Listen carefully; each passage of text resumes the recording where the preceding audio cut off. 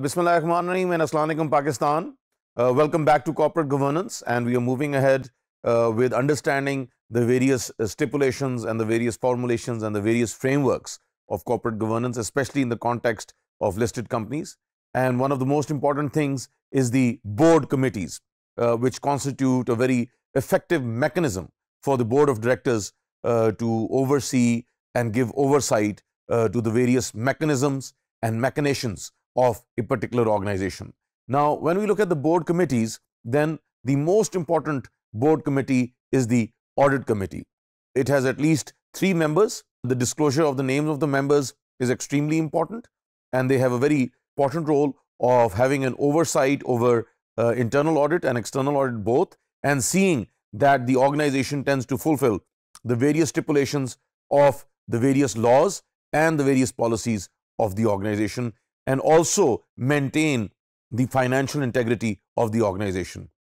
The company secretary or the head of the internal audit is considered to be its secretary and maintains the minutes of the meeting and also its different directives to ensure that the company is following the highest levels and standards of integrity. They have to meet at least once a year, and the CFO is the representative of the internal audit, and it is mandatory for the chief financial officer to attend the particular meeting or the meetings which are called by the internal audit committee, which is extremely important. The audit committee also tends to formulate the different terms of service, and therefore the board basically constitutes its terms of service. The terms of reference should have suitable measures for assets protection, facilitation of the external audit through observation. So again, very important terms of references of the audit committee, and again is considered to be pivotal in maintaining best governance practices. Assessment of management is extremely important, and evaluation and score of the internal audit is also given its different parameters by the audit committee, and we see that the audit committee has a very, very strong role in the management of the company and is always over there to oversee the different inputs done by the CFO and by the CEO and ensures the integrity of the organization. The next board committee, which is very important, ladies and gentlemen, is the Human Resource and Remuneration Committee. There should be a committee regarding human resource and remuneration, and again there should be 3 members. This is a very powerful committee because all of the important positions and all of the important appointments are done through this committee. They are the ones who finalize the appointment of the CEO, of the different chief officers, and oversee that there is no imbalance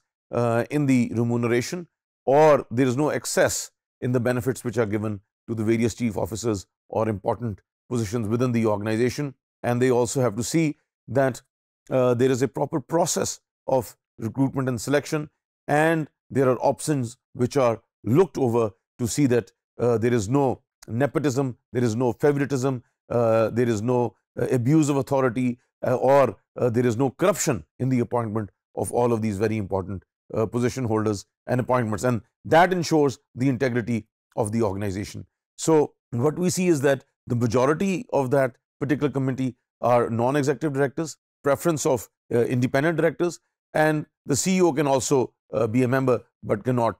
be the chairman. So again, what we see is that this committee after the audit committee carries the most significance, and what we see is that these 2 committees, on one hand the audit committee and on the other hand the human resource committee, basically ensure that the organization works in tandem and also is able to follow the different stipulations of corporate governance and also of the different laws and policies which are within and also externally compliant on that particular organization. And most important, like I was mentioning, they ensure the integrity of the organization, and therefore the members have to be independent and also have to work with the highest levels of honesty and with the highest levels of integrity, and ensure that they do not do any favoritism, and they are constantly watching the development in the human resource context and also in the final context. Thank you so much.